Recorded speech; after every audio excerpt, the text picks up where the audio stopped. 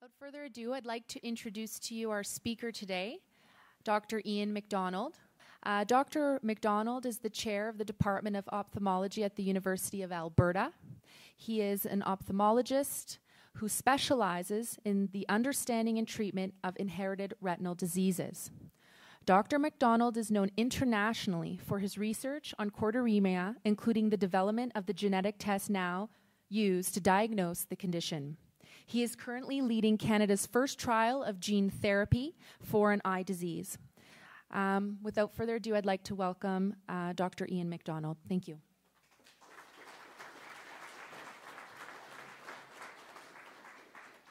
Thank you so much for the kind invitation, and thank you very much for your support over the years for the work that our group has been doing. It's not about me. It's a larger community that I'm working with at the University of Alberta, vitreoretinal surgeons, genetic counselor, and I'll show you some of the team.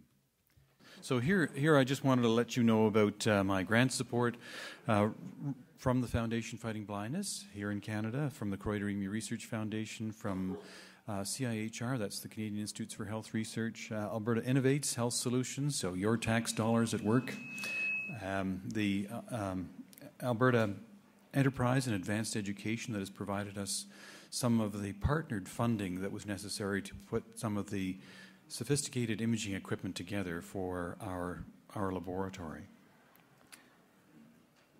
Here's our team. Admittedly a year ago, there's Matt Tennant, a vitreoretinal surgeon, Stephanie Chan, a genetic counselor, very important in terms of informing patients who might want to avail themselves of a gene therapy trial. Tanya Bubala, who's an expert in regulatory affairs. Elena Posada Chavez, who's a biochemist. Yves Sauvé, who's a neuroscientist. Paul Freund, who's a graduate student and now resident in our program. And Shelley Benjamini, who's doing her PhD on some of these issues at the University of British Columbia. So I wanted to just say how important it is to undertake vision research. 1 in 9 Canadians have a serious eye problem by the age of 65, and 1 in 3 will have a problem with their vision by age 75. And there's about 4 million Canadians who are noted in 2007 to have an age-related blinding disorder. It's interesting that here in Alberta, despite these statistics, we do not as yet have public funding for vision rehabilitation. Inherited eye disease is a leading cause of irreversible blindness, and Dr. Karani gave a wonderful talk. I know he didn't have enough time, and it's just a very complicated area. There are very few treatments available. In many cases, as he pointed out, the management is through supportive care and vision aids, and it's so important for you to see all of the suppliers and vendors coming here to talk to you about things that are available. There are therapies on the horizon, cell therapies, and I'm going to talk a little bit about encapsulated cell therapy. Stem cell therapies, you've seen that in the news. If you've got the Globe and Mail, in the lifestyle section, there was an article on stem cell therapy. Retinal transplantation, that was the actual article. It was on retinal transplantation of stem cells. The retinal prosthesis, pharmacotherapy with valproic acid, gene therapy. And gene therapy isn't just gene replacement. That's one aspect of gene therapy, but there are many, many aspects of gene therapy. I'm going to talk a little bit about an individual seen here in this photograph. He's carrying a cane. All of those individuals have a genetic eye disease, and their disorder affects them, so it's affecting both their rods and cones. And remember that the rods and cones are the major photoreceptors at the back of the eye, and as Dr. Karani said, the rods are the ones that are affected mostly in retinitis pigmentosa, and the cones are affected secondarily. And if you use a photograph of the eye, the back of the eye, you can see that the rods and the cones actually are rod-like and cone-like. The rods are forming a vision in dim light, and the cones are forming vision in bright light. So for many years, it was known that treating animal models with neuroprotective agents that you could prevent the degeneration of the photoreceptors. And there's a certain cytokine or a protein called ciliary neurotrophic factor that was found to be very effective in preventing the regression of vision loss in animal models. Understand that many of the human therapies that have come forward have first undergone extensive testing in animal models of human disease to make sure that they're effective and safe. So, and in this slide, you can see that on your right, the section of the retina is showing that the cells look quite smaller and the retina is undergoing degeneration. With the use of a protein that you could inject into the dog's eye, the retinal layers are maintained for longer, and then hopefully that animal will maintain vision. There was a clinical trial, a phase 1 trial. Phase 1 is what we call a safety trial to make sure that the actual treatment is safe in humans. There was a phase 1 trial that I had the privilege of being a part of through the National Eye Institute in Washington a number of years ago. And this was an implanted device that was put in the eye of humans. And the device had a core of human cells that had a number of copies of a gene implanted into it. And these cells, these human cells, would then pump out a protein into the vitreous cavity of the eye to protect the retina from undergoing degeneration. So it was a surgical procedure to actually put this implanted device into the eye. Here you can see on your left a diagram of this tiny white seed that has been clipped into the eye, and that device is going to be secreting a protein into the eye that would hope to prevent the retina from undergoing degeneration.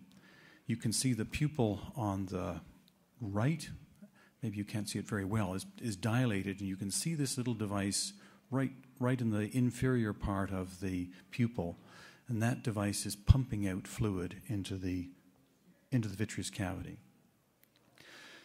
The clinical trial obligated the researchers to remove the device from the eye after 6 months to make sure that the device hasn't created inflammation, hadn't had inflammatory cells come into the device and begin to destroy the device. And so you can see in this slide, you can see a device that was not implanted and a device that was implanted and taken out of the eye. And remarkably, the cells, the human cells that are in this device are still living, they're still secreting a protein, but there's no inflammation. The capsule, the device hasn't been breached by the inflammatory cells of the eye. In fact, there was relatively little inflammation at all from this device put into the eye. Much like, let's say, doing cataract surgery and putting a lens in the eye tolerated this device very well. So there was great hope that this device might be able to prevent vision loss in patients with retinitis pigmentosa. Unfortunately, it didn't work for this individual here. I've blocked out their pictures, but for Larry, he underwent this experimental surgery, and it showed that the device was safe, but it didn't improve his sight. And this project has not been restarted. It has been used, and I don't think the trial results are available as yet, for age-related macular degeneration, especially the dry form of macular degeneration, to see if it's going to be effective in that form of retinal degeneration. But Larry understood that there is an opportunity for gene therapy on the horizon. And I'm sure that many of you are aware of the work that's being done in Philadelphia on Leber's congenital amaurosis. And if you haven't seen this book, I would highly recommend it to you. This is a book by Ricky Lewis. She's a writer. You can find it on Google, and it's not very expensive. It takes you all the way through the trials on gene therapy to the present. Gene therapy had undergone a moratorium until recently, when the advent of gene therapy in the eye has shown to be safe and efficacious. And it really comes with the treatment of this boy on the cover, Corey, who underwent gene therapy. He had Leber's congenital amaurosis, a childhood form of retinitis pigmentosa, and couldn't see very well, and underwent gene therapy. And prior to the gene therapy, he wouldn't have been able to navigate through this room very easily. But after the gene therapy, very much able to navigate, and it was startling for the researchers and the family to see how much he had benefited from the gene therapy. And as Dr. Karani had mentioned, there are a number of gene therapies throughout the world that are being undertaken, many in Leber's congenital amaurosis. We're starting our gene therapy trial in Edmonton probably in the new year. We had hoped to be doing it now, but it has been taking a long time to get there. There are trials on Stargardt disease, there are trials on Usher syndrome, there are trials on neovascular age-related macular degeneration, and as I found out yesterday, there is a trial ongoing in Miami on Leber's hereditary optic neuropathy, which I wasn't aware of. So it's a fast-moving field, and I don't pretend to be the expert on all of these things, and so I'm here to learn as well.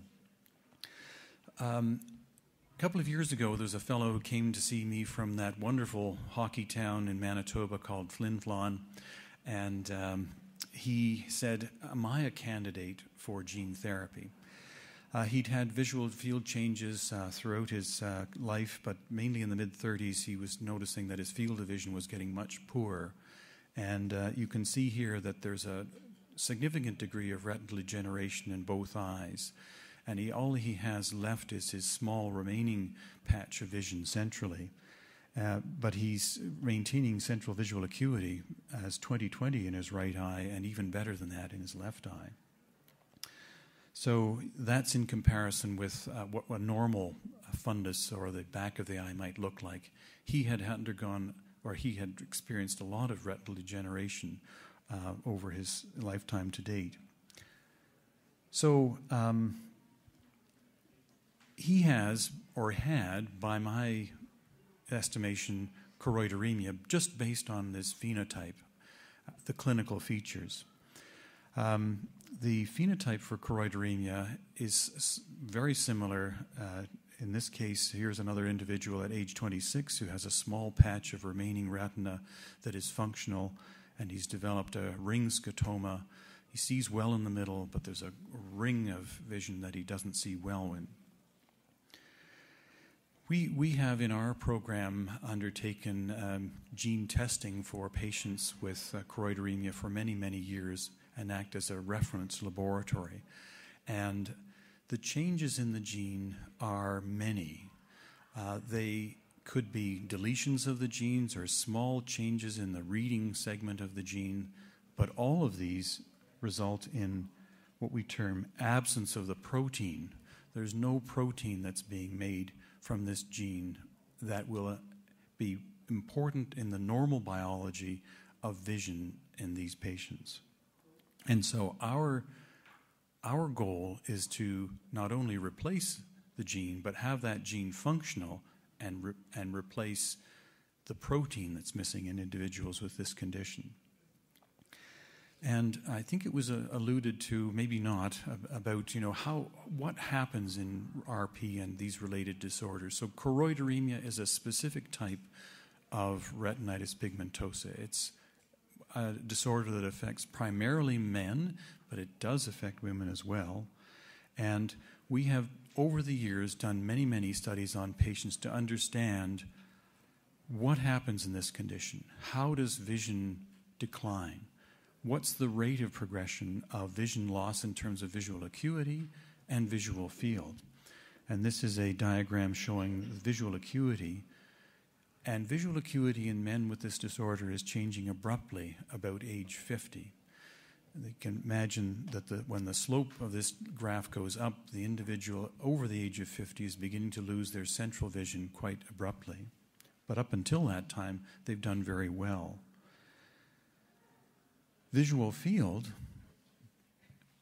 the drop in the visual field occurs dramatically in the first 20 years of life, but after that, that small area of remaining central vision remains relatively stable, and the curve is relatively flat up until the 60s. So it's important for us as vision scientists to know about the natural history of any disorder, and that's why these databases are important, to know how individual disorders affect the eye. What do we know about the natural history of the disorder? Because that's going to inform us as to how are we going to develop a therapy. What are going to be the predictors of change with time? So we know the genetics of choroideremia. We understand how the disorder progresses. We've got a gene vector to replace the normal gene with a sort of replace the mutant gene with a normal gene. And we have some wonderful vitreoretinal techniques that we can actually put these genes into the eye safely. We know that this vector is safe because of its trials with Leber's congenital amaurosis. It's well tolerated in patients and has not to date induced a significant immune reaction. And several patients from these trials have experienced a sustained improvement in visual function. So how do we do this? Well, we make it's a surgical procedure. It requires a vitreoretinal surgeon and a microscope. The back of the eye, the central part of the back of the eye, the retina is blistered, and in that blister, the vector with the virus, the replacement virus, is being put underneath the retina, and with time, over a period of about 24 hours, that blister flattens, and then the cells take up the vector into them, the photoreceptors and the pigment epithelium, and then begin to make that protein. If we're going to do a gene therapy trial, we need to be very careful about selecting patients in the initial phases to make sure the trial is safe. And we'll need to have some very sophisticated tools to understand if the treatment has in fact improved any visual function. And so we're going to use fine techniques of imaging and visual field studies in these individuals. So our 40-year-old patient underwent some tests. He was genotyped. He was found to have the change in the gene that would make me know that he has choroideremia, so he's eligible based on his genotype. And that's really one of the important factors in doing gene testing. If there's a treatment, well, we've got to make sure that you, as that individual, do have a change in the gene and would be eligible for gene therapy. And we're going to use sophisticated techniques. This is his remaining retina, and you can see here there's some black dots. If you can see, probably not in the back, but in the front you can see these black dots. These are the areas in which he doesn't see, and the colored dots are areas in which he does see. So after we do the gene therapy, we're going to be monitoring those spots to see if those spots improve in terms of vision. Here's how complicated it is to do gene therapy. I came back to Edmonton about 6 years ago and have been working at this ever since, putting together a team, putting together the equipment, talking to the regulatory bodies, Health Canada, talking to the Health Protection Agency, interacting with a vector production company, with industry, in order to make the virus according to very stringent qualities. And we're almost there, but not quite yet. But it has taken a good 6 years of planning to get to the phase of actually doing gene therapy. I wanted to briefly touch on the Foundation Fighting Blindness registry of patients because for the future, for this trial and other trials, if your name is in there and you have choroideremia or Usher syndrome, people are going to know that this registry is there and it may link you to future clinical trials. So if we're going to undertake a clinical trial, I think it's important to understand that this, at the present time, is really an experiment. It isn't as yet a treatment. It's certainly not a therapy. We don't know yet. So it really isn't a cure. Remember that these are experiments, very important experiments, but I, as a physician, recognize that there is the probability of harm. And we have to know from the original trials that there is, what is the evidence? What evidence do we have that this therapy isn't going to cause any harm? And then, what is the benefit-risk ratio as well? And certainly the harm that we can cause is not just the physical harm that would occur through a surgical procedure, but there might be other harms that we don't recognize. All of the anxiety that would go into an individual undergoing an experimental therapy. So in order to try to keep people up to date with what we're doing, we've created a website, chmgenetherapy.ca, that we continue to update. And I think I should stop there and entertain any questions that you may have. I have a question on the encapsulated cell transplant example that you gave. My understanding was that it was to help stabilize the degeneration of retinitis pigmentosa rather than enhance the vision. So early on, you stated that fact, and then at the end of the presentation or at the end of the experiment, you said that it didn't really improve his health, so the experiment has been canceled or stopped. So could you just clarify that for me? Yeah, I might have misused a few words there. So it did not appear that there was any change in visual improvement. And even though this was a so-called phase 1 trial for safety, and it appeared to be safe, embedded in this small trial, they tried to use 2 different doses of, let's say the implant device was going to secrete 2 different doses. And it didn't appear that there was any difference in between a low secreting dose of the implant device and a high secreting dose of the device. Neither did it cause toxicity, and neither did it cause any improvement. And there hadn't been any enthusiasm to go further with a larger trial. With the therapy, I've still got a pretty good sight vision now. When we're talking stabilizing, or are we talking repairing? I would like to see it stabilizing. So the patients who would undergo any gene therapy trial, imagine that the treated eye will be compared with the untreated eye, and those individuals will be followed over a period of time. For the gene therapy trial on choroideremia, we're expecting to treat individuals who have a very small patch of remaining retina that's undergoing degeneration, and quite rapidly after the age of 50. And we would be following those individuals over a period of 2 years. So we would expect and hope, at a minimum, that the area that had been treated, that would not undergo degeneration. It would stabilize, or the slope would be less. And so therein lies the difficulty. We don't know as yet.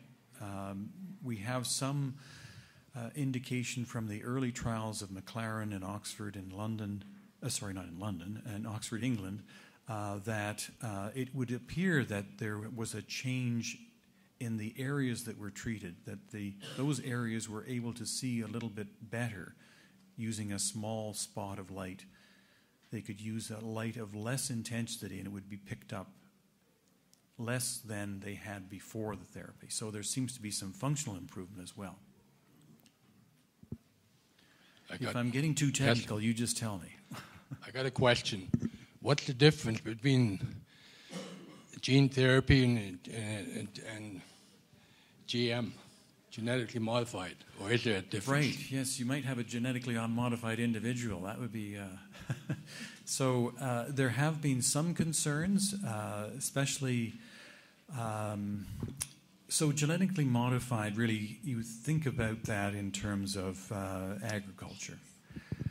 For humans, we are putting a virus underneath the retina, and we are naively saying, okay, well, that's just localized. It's just going to be in that area of the retina, and the cells and the pigmented layer and the retina are going to pick up that virus. The virus is going to go into the genetic material and stay there. It's not going to go anywhere else. But in fact, some of these virus particles, they don't replicate, but they can be found in the tears of patients who undergo this therapy. So there is a concern, I would say it's academic, that the virus would go into the reproductive system and then integrate into the human genome and replicate beyond that. But it's a very academic concern at the present time.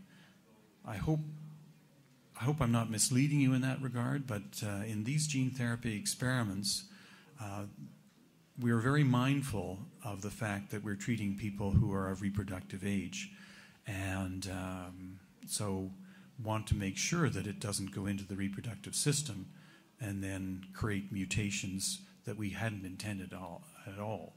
So these viruses that carry the gene are thought not to integrate into the genetic material, but in fact, in some cases they do. And so if they integrate in an area, and when they integrate randomly, they could, by chance, disrupt a normal gene, and therefore you're worried about that or have concern about that. And so when we go to the regulatory authorities, we're having to talk about that. Okay. So, Dr. MacDonald, I have a couple of questions, one of which I believe that you only cover, or the treatment is applied to only one eye or only a portion of the eye, or That's correct. Okay. So we're only going to treat one eye and just the central part of the eye. Okay. In the case of Leber's congenital amaurosis, some of the patients who originally had just the one eye treated and it was shown to be safe and effective, they have now had the other eye treated.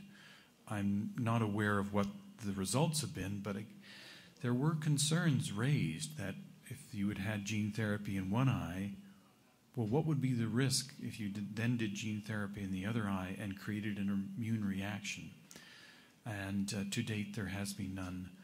Although we do expect to use high-dose steroids around the time of the surgery to prevent any immune reaction. Mm. And by high dose, I would mean in the tens of milligrams of prednisone over a period of weeks. I see. And so what stage is this clinical trial in? Is it phase 3 or phase 2? Okay, so very good question. So phase 1 means a trial of safety. Phase 2 is a trial of efficacy, showing that there is a biological effect, that there is some improvement. Phase 3 is when a trial goes out beyond a discrete number of individuals, let's say 100, into the marketplace, where we see a number of individuals undergoing therapies, and we're looking at a larger population. And is the Leber's congenital amaurosis at that stage, at phase 3 already, or? I would say it's at phase 2. I don't think it's in phase 3, but correct me if I'm wrong. I'm ready to be corrected. Thank you. I noticed that RP wasn't on your list of gene therapies. Is it not accessible to gene therapy? So Leber's congenital amaurosis, you can think of it as an infantile form of RP. So you could think of it that way.